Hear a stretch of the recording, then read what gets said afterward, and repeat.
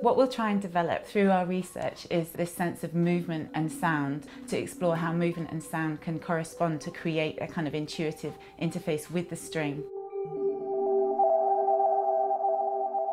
My name's Mainstone. I am artist in residence at Queen Mary University, where I experiment with new musical interfaces.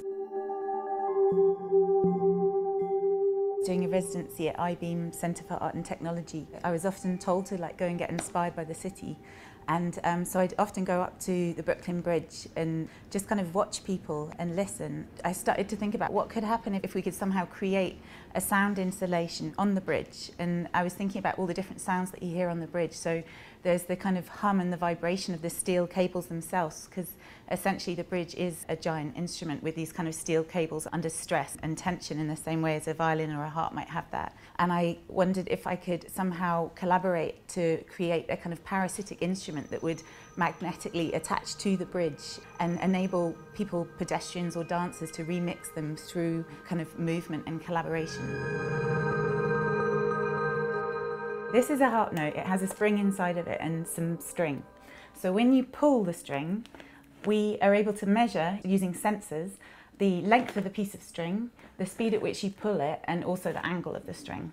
And all of that information is then sent through to the max patch here, where it's processed. It runs through a granular synthesizer, which allows it to have different sonic effects. That information is then sent through to Ableton Live, where it's processed so that each one of these has its own specific sound, and it also recognises the kind of motion of the ways in which this piece of string is pulled, and allows you to use that as a control.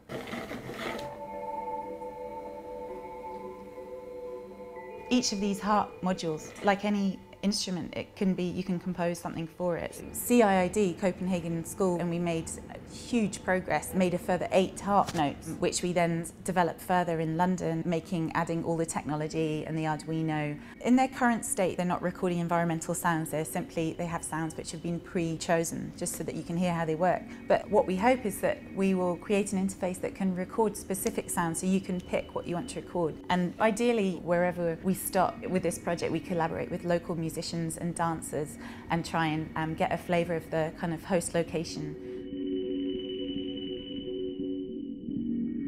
We're going to create fittings onto these. They could be magnetic and rubberized, so they won't damage the kind of architectural integrity of the bridge in any way. Then the dancers or pedestrians can just pull these, and they attach to a holster via these magnetic landing pads.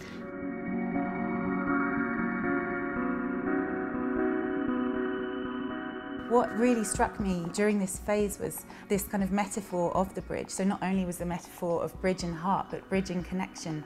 And already what was happening through this project was I was bridging information from Copenhagen and London. So I was coming with an idea and taking it to New York and connecting with these people, and it was kind of picking up momentum and gaining strength.